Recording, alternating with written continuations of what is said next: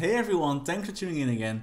In 2015 it was reported that large quantities of the liquid mercury were found on the ruins of Teotihuacan. Teotihuacan, not sure, I'm probably butchering that name, was an ancient Mesoamerican city located in Mexico. The city is also known for its feathered serpent pyramid and the Pyramid of the Sun. Now beneath this city was a tunnel that was unsealed in 2003 after being closed for nearly 1800 years.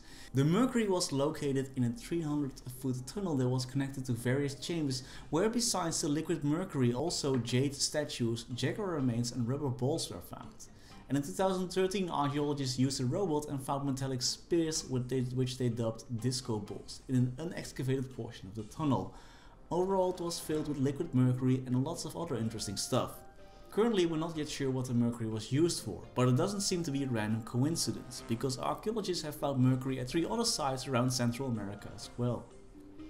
Chinese Emperor Qin Shi Huang died in 210 due to mercury poisoning, thinking the substance would help him achieve immortality. Sadly it killed him instead. Later he was buried and the Terracotta Army was placed to continue to guard him in the afterlife.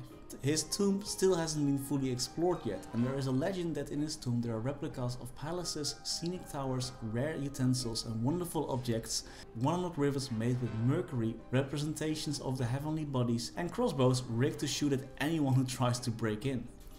The tomb was built at the foot of Mount Lee, 30 kilometers away from Xi'an. Modern archaeologists have located the tomb and have inserted probes deep into it. The probes reveal abnormally high quantities of mercury, some 100 times the normal occurring rate, suggesting that some part of the legend is actually credible. But why mercury, and what is mercury and what is it used for?